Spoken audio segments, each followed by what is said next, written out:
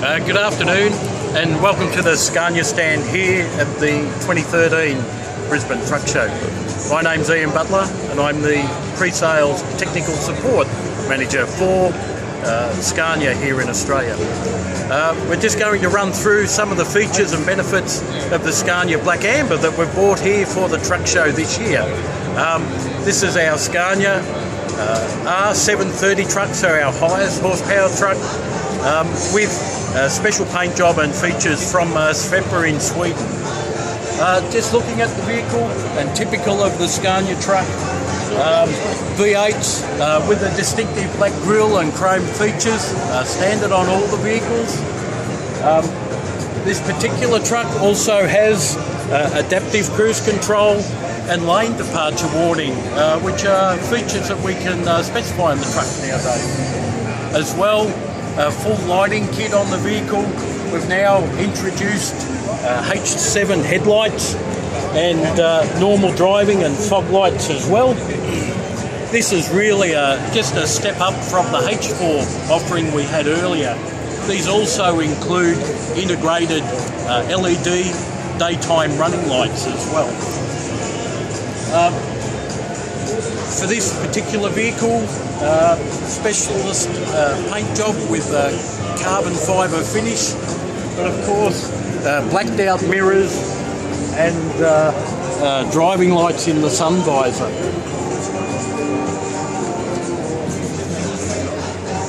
Moving around, of course,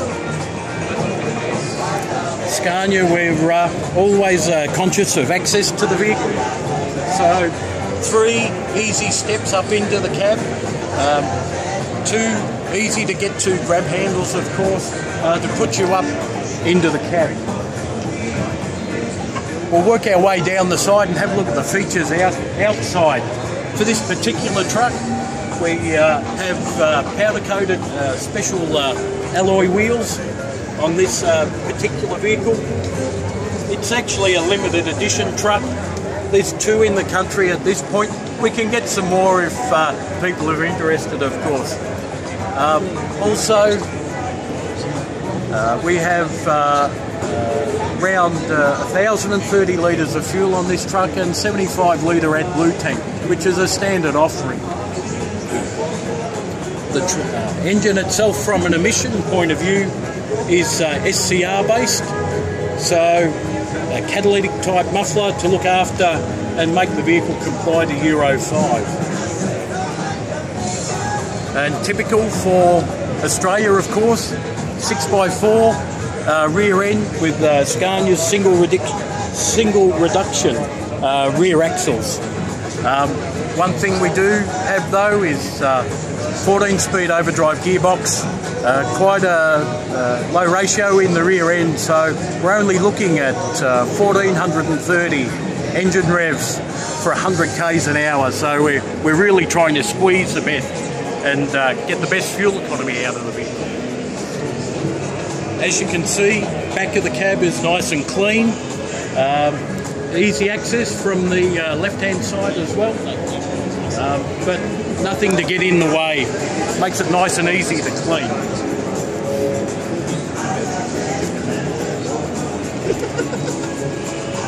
Down the back of the vehicle here, so we get a little bit more room on the chassis. The batteries are actually mounted in the back of the frame under this cover, so helps with weight distribution as well, but gives us some spare chassis space to get fuel capacity on the truck.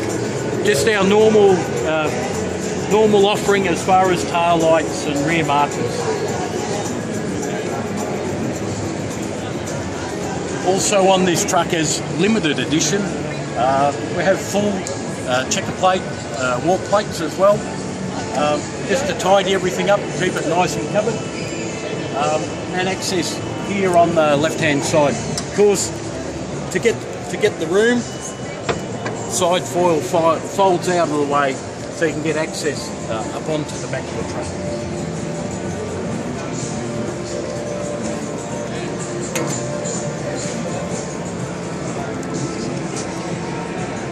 No, it's not open. Anyway, we'll head round to the driver's side and have a look in there.